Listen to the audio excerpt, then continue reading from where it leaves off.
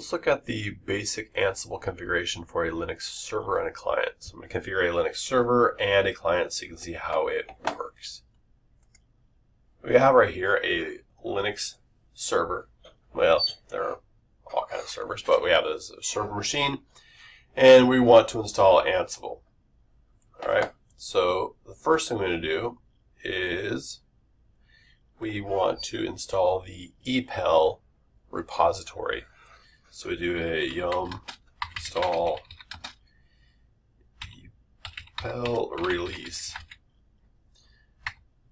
So this repository gives you extra packages that we want to have installed on the system.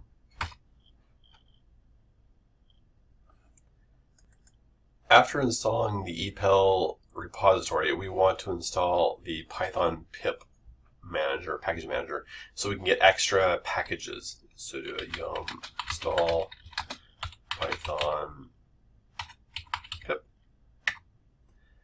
And after we are done installing the Python pip package, we can go ahead and install the Ansible package.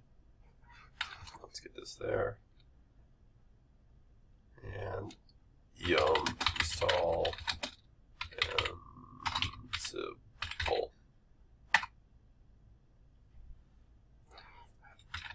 And there we get that installed. You can use the -y switch during yum if you do not want to press Y to accept everything. You just basically use the same command. You just put in a -y in here somewhere, and that's the same general idea. Since we've already installed the Ansible package, we can skip that and move on to the next step. I want to install the Python PowerShell thing that will allow us to communicate with Windows machines as well. So you can do a pip install pywin. We get this in package installed, and it tells us we should probably upgrade pip while we're at it, so let's go ahead and do that as well. Pip install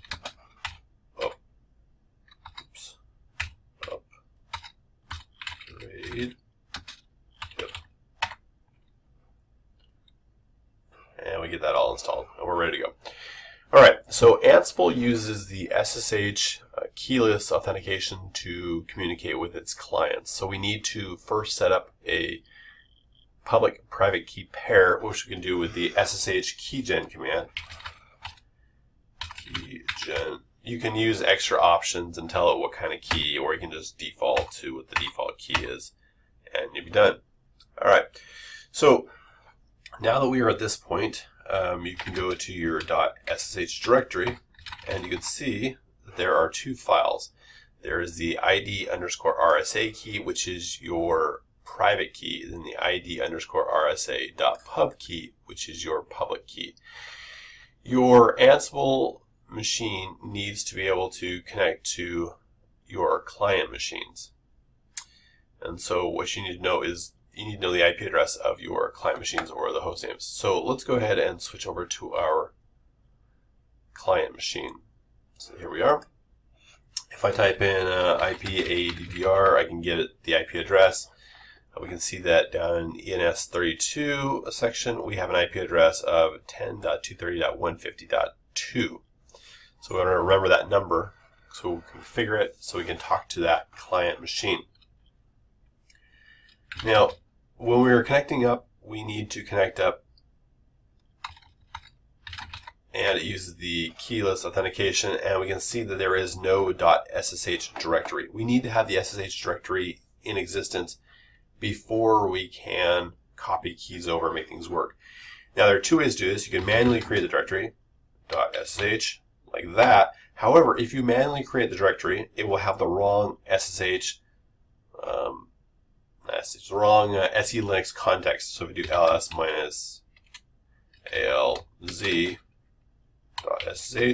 you can see that it creates it with admin home t. Whoops, this one here, admin home t, and that's not what we want.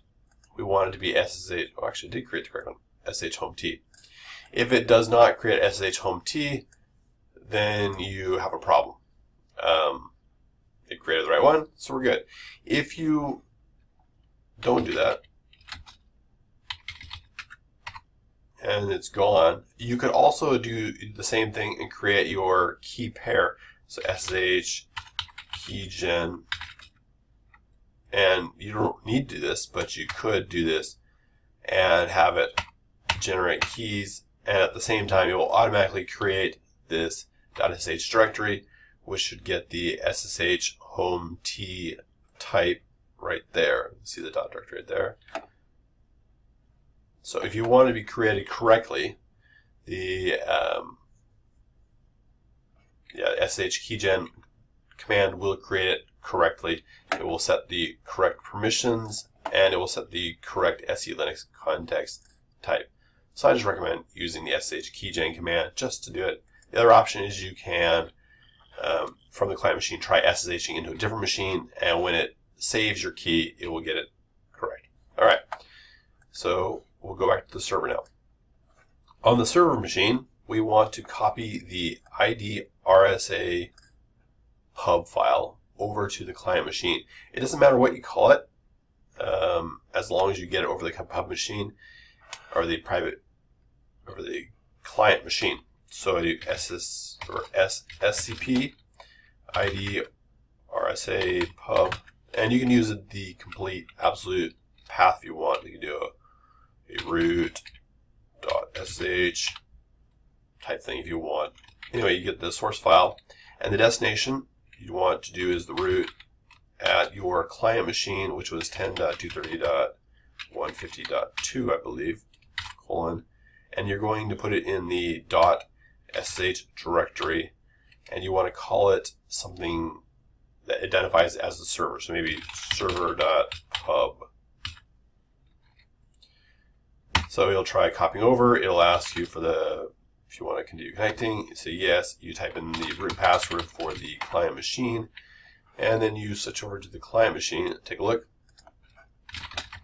and we go into the .sh directory, and you can see that the server.pub file has been copied over. We want to now copy that file, or the contents of that file, into the authorized keys file. We don't have an authorized keys file yet, so we can directly copy it over, or we can use the cat command, which is the safer option.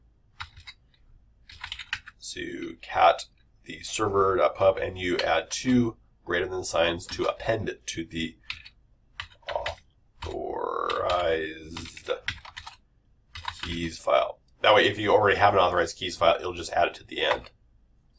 In reality, what it does is it just creates a second file, and you can see the authorized keys file is this content, which matches exactly what we have on the server.pub file. So we do a diff server.pub and the authorized keys, and we will see that there's nothing different between the two.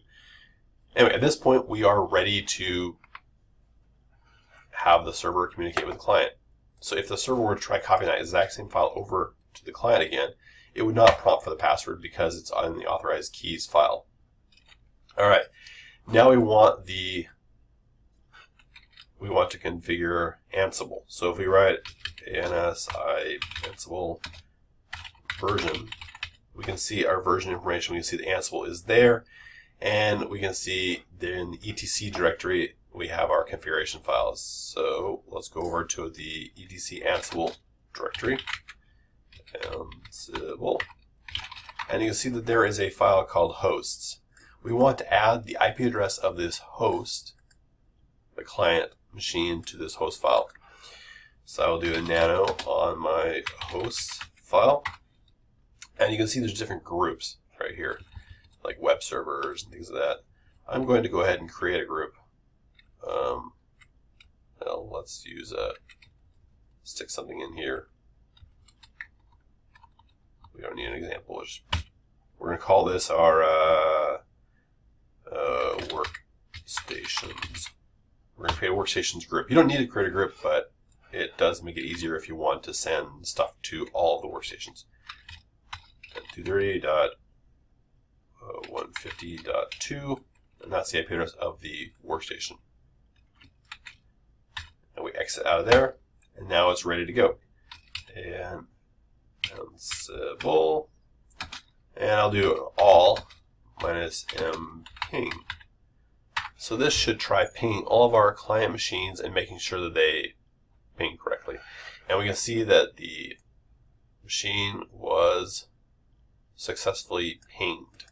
Alright, so now let's try something a little bit more exciting. Let's tell the client machine we're about ready to reboot it. So we can do an Ansible. So we'll do all. Let's do a bin wall. You can type in a command inside of this quotes right here. Prepare for a reboot.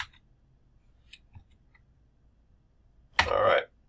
So now we click over to our client machine and we can see that it has this message that appeared. Prepare for a reboot. So you can start thinking, oh no, it looks like we're going to reboot. So you can save what we were doing. And then the server machine, we want to send a command. Instead of using a bin, we use an sbin and reboot. And then switch over to our client and we can see it's a black screen. It's in the middle of rebooting, which is, well, kind of good. It means it worked. Alright. In addition to the reboot, we could also do things like try the ping again. Except instead of using the all, we're going to use workstations because it's in the workstations group, minus m, and we'll do a ping. And it looks like it was successful, so I guess the client must have booted up, and it's booted right here. Let's log in as root.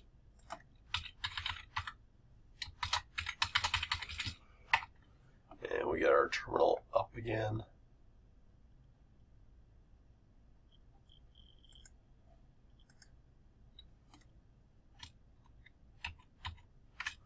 Alright.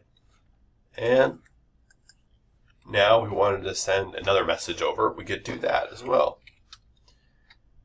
We can also send messages to just the machines that are in this work group. Or in this group.